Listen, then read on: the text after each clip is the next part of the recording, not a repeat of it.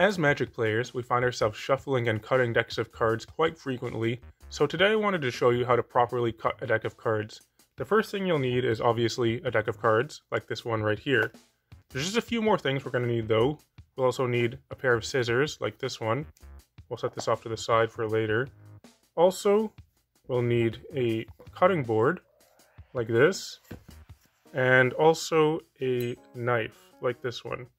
So in order to cut a deck of cards, what you want to do is take your cards and put them on a cutting board like this. Then you just pick up about half of the cards, you set that to the side, and you take the other half and you put that on top of the first one like this, and that is how you cut a deck of cards.